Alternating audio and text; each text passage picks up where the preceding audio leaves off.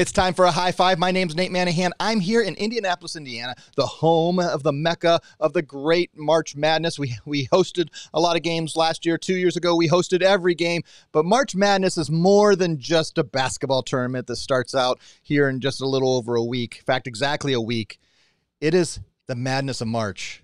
And that means where Papertech goes a little bit crazy, giving extra bonuses. Let me bring up the legends here from the left-hand side of the screen, live from Glenwood Springs, Colorado, where I'm going to guess, the snow's going to start to decrease and, start seeing a little bit of green here in the next several weeks. How's life, Mr. Danny Schard? It's good. The madness is real. It's starting to feel like spring, although I feel like I haven't seen outside in a while because we've been busy here at Papertech on the phones all day, every day with you guys. It's been a lot of fun, and it's what we expect this time of year. It's exciting for us. Well, there's never a better time to be jumping into the payments game, to be putting the pedal to the metal, to be going that grind to make sure you get the most out of March. And Brian Linky, you're talking to a lot of partners, both new and old, at the Papertech family. What are they saying and what are they doing with these promotions that we call the madness of March? Well, everybody, it's a great question. Everybody I talk to, Nate, is we always look for something, to get us going. Sunday afternoons going into Sunday evening, trying to get your plan together for the week, right? And thinking about how you're going to attack and you're looking at your calendar, seeing what kind of meetings you have, what kind of calls you have. At least that's what I do. I think what March Madness has done and is doing, it gives people the opportunity to kind of okay, this is it. This is the thing that's going to get me going, right? This is how I'm gonna stash some money away. I'm gonna get myself going. I'm gonna start writing some deals. I'm gonna take advantage of this ridiculous opportunity that Papertech is giving me, right? And I just think it's another way to kind of just reinvent yourself. I like that. It's what I got, Dan. Can't hear you, Nate. See, I took a cough. Thank you. See, we're recording this live, trying not to ever edit this. I took a cough, closed off the mic so you didn't hear me cough, but then forgot to turn the mic back on. Look how that works. It's all about motivation, and you're totally right, Brian. If this doesn't motivate you and just kind of get you going, and sometimes, during these winter months, we're so ready, at least for those of us who live, I know for those now who reside in Florida, like Mr. Brian Linky, gradually you're going to forget the seasons exist. But for those of us, I'm ready, I'm looking out the window right now. I know I don't know exactly 55 degrees, but the sun is coming in, and I noticed there are daffodils that have popped up in the neighborhood, and the grass probably will need to be mowed in the next 3 weeks. And I'm just ready. And that makes us move and motivate now for let's get these deals going. Let's get some of these merchants. Let's really make a jump start to the whole 2023. And let's meet 6 months of goals by March. Let's just do it. Let's just go all in. Just get the grind going, get working. And that's what I think we're doing. Now, we're going to switch a little bit of gears. We'll talk Madness of March just a little bit at the end. But a couple weeks ago, we always see it. This is what, we have these, we'll call them the sad trombone. Every couple years, every couple months, somebody puts out a letter. Usually it's Visa. It goes out to either the processors or the banks, and then somebody gets a hold of a copy or somebody copies and pastes it. It shows up in the Facebook groups. And some of these letters it's been from EMV in my years to all kinds of things. But what happens is we all hear this craziness and people get stressed. And a couple weeks ago, we saw that, the Facebook groups and everybody that a lot of you are involved in all jumped up in arms. What's going to happen? The first one I saw was branded thesis. We've got this letter from Visa. This is what it says. And it was talking specifically about surcharging and some of their program changes. But Danny, when you see these letters, you've been in this industry for, you're really starting to nose up on 20 years. What do you feel like when you see these letters, and specifically, what did you see in this letter that came out from Visa, what we should think about it?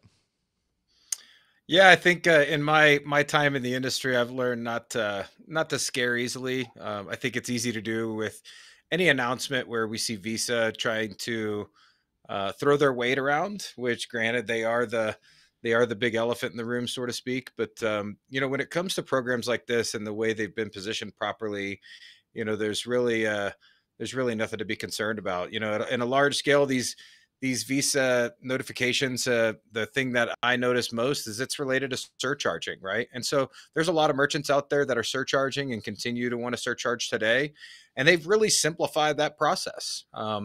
You don't have to go through the lengthy, I think it was, Nate, you probably know better, the 30-day hold or roughly to get approved for surcharging. You have to submit all the information to Visa. You'd have to use their specific signage. It was a lengthy process.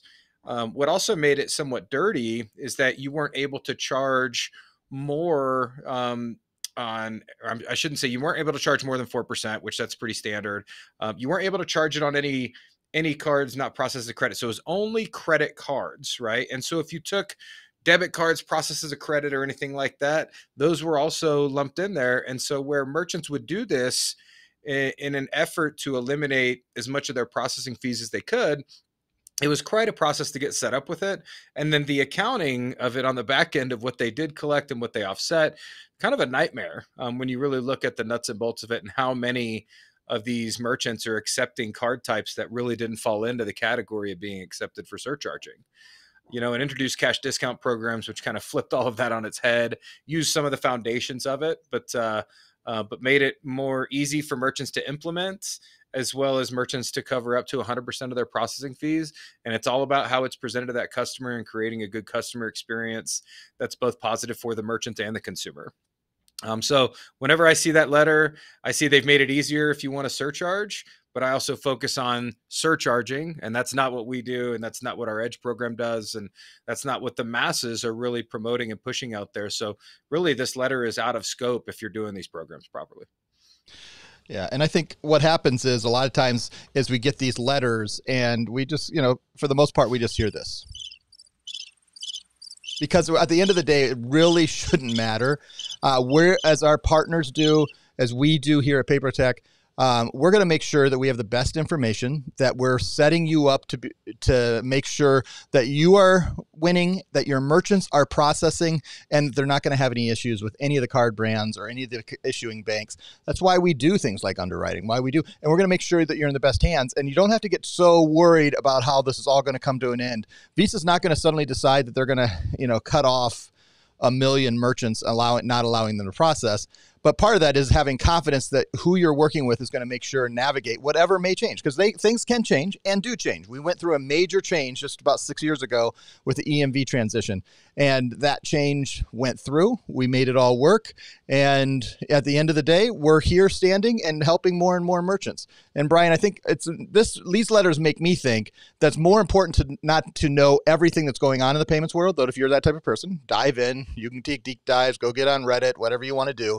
But it's most important to make sure you know who you're working with and trust who you're working with. And that's really how we want to set up, right, Brian? Absolutely. Well, and Dan, I can't believe you didn't say it, but rule number 1, right? I mean, don't panic. Right? Don't I panic. left that for you. You made the rules. It's yours. Okay.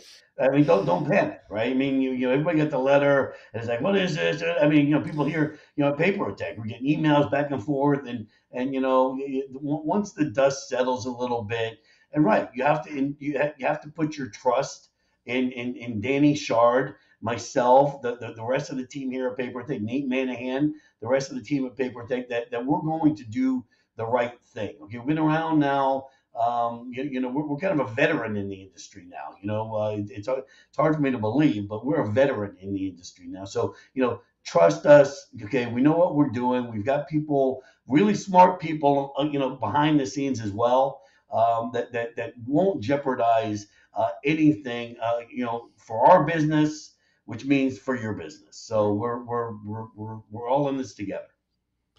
I love it. And the fact is, if you're not making money, if your merchant's not processing dollars, none of us are making money. So we're going to do the best interest of all of that to happen. Anything else you want to say? This was just a quick, it felt like we needed to jump in. Saw another post earlier today. Wanted to say a couple things. Anything that you want to say about this Visa letter that came out? No, yeah. I mean, Dan, do you have anything? No, I think, we're playing by the rules. We're doing the right thing.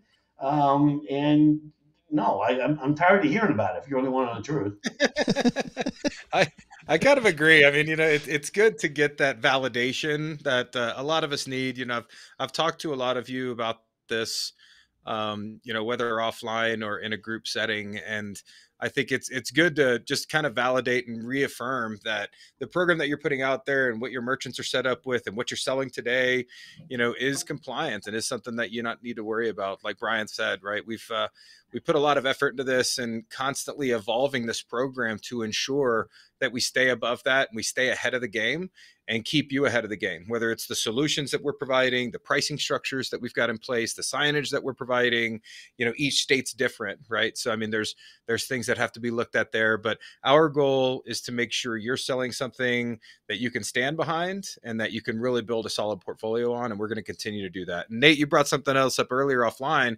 That's just another great reason why it's been coined Edge, right? This program has continued to evolve as we've gone through the last 6-7 years now of offering this, something like that. So and it's going to continue to, right? And these letters that we receive or that we hear about that come down the pipeline, we heard of one, but there was one last year, Nate, about something like this. If you're doing programs like this, beware. And it got the industry shaking, right? I can't remember exactly what it was, but if you're doing things the right way and promoting things as you should and explaining things properly, and most importantly, putting the right solutions in place for your merchants to do this effectively, you're not going to have a problem. So reach out to us with questions, but like Brian wants to talk about helping you make money, and that's what gets us the most excited. So let's get past this. Let's help you get comfortable with it. And let's talk about how we can make you money here in March and beyond.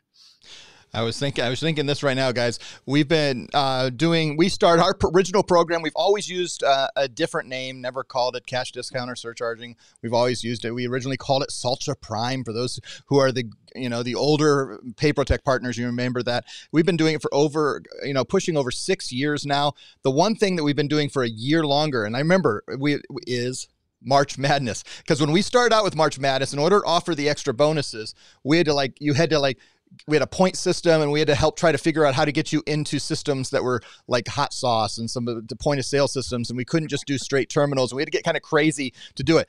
Then Salsa Prime, now our Edge program, came to be, and we were able to go crazy with March Madness to make the numbers. We used to have put caps. Now there's no caps. Last closing words as we close out today. Whoops, this is crickets. That's not what I wanted. That's the wrong button. We're going to go this. A little bit in the background. What do you think Brian Linky, our partner, should do? 24 days left. What should they do to make the most of March? Get out of bed. I love that. Get out of bed. No, again, you have the opportunity, PayProtect Nation, okay, to really start to stack away some cash, right? This could be, your to catapult you. Right, you can't save any money. All of a sudden now we're putting $300, we're putting $500, we're putting $1,000 on top of these deals. This is the way where you can finally say, hey, you know what? I've got a little extra money in the bank at the end of the month, and you can start your career today, this month. I love that. Danny Schard, what say you? Yeah, like I said, whenever we came on, it really is the madness in March. It's great to see all of our partners taking advantage of it, and it's just going to keep getting better. It's the biggest promotion that we've ever done. We'll probably give away close to $250,000 here this month. So take advantage of it. If you haven't gotten out of bed yet, get out of bed, earn some extra money here in the month of March, and let us help you do it. We're here to help. Yeah, jump into it. Get into it. Now is the time to jump in. You can make an extra $6,000, $10,000, $20,000, $30,000 that you can invest in a vacation, or you can invest it back into your business, and a year from now be 10 times where you thought you were going to be because of the work you do in the next 24 days. We're here to help. We're here to come alongside you. We're here to give you the high five that we always do and say thank you for being part of the PayProtect family, and thanks for being part of Madness of March. We'll see you next time on the high five. High five, everybody. Get out of bed.